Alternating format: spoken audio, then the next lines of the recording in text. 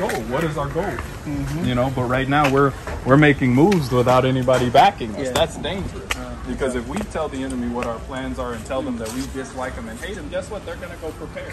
And when they prepare, they're serious. And we go home and we just watch TV. Okay, everything's okay.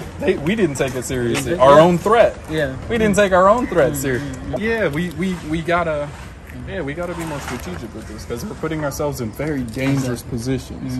You know?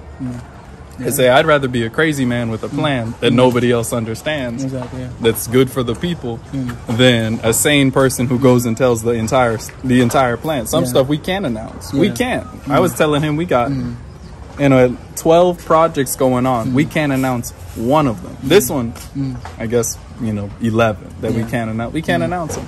And it's not secrecy. It's none of that. It's strategy. It's strategy. That's all it is. You know, we will do right by our people.